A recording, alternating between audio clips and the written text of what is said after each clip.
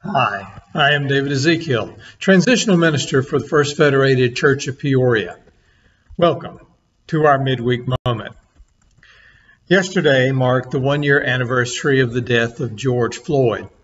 His death is infamous, and as a result, his history and character are being both eulogized and demonized as he becomes a target of the ugly culture war that is engulfing the West. But what do we actually know about the man? Who was he? That part has been overlooked, at least not told, in the debates on social media. George Floyd's personal story is one of faith, of trying to escape the lifestyle of drugs and crime that surrounded him, and working to improve his community. Floyd was closely involved in a church in Houston, and friends have spoken of his deep spirituality and his concern for the people around him who were involved in violence. In one video, he states, "One day it's going to be you and God, you going up or you going down." In another, he urges his community, "I've got my shortcomings and my flaws, and I ain't better than anybody else. But these shootings going on, man, I don't care what hood you from. Man, where you at? Put them guns down." Floyd grew up in poverty in the tough Third Ward of Houston. And when you don't have opportunities, poverty is hard to escape. Still, he has been described as a gentle giant who had big hopes for the future. Unfortunately, his environment encouraged bad choices, and he was convicted of several drug offenses and spent 5 years in prison for armed robbery. This prison sentence prompted a change of heart. He was rehabilitated. Following his release, he got involved with the church, Resurrection Houston.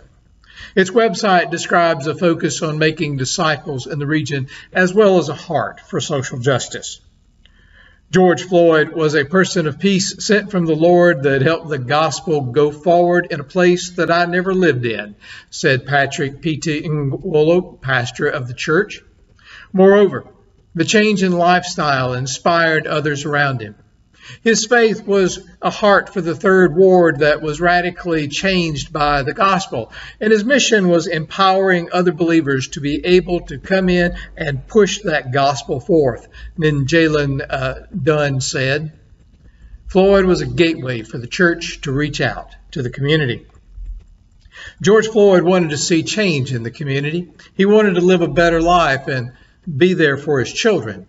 Speaking to CNN, friend and former NBA player Stephen Jackson said, "The last time I talked to him was about a year ago, before his death, and every conversation we had in that year was about bettering ourselves and being better fathers."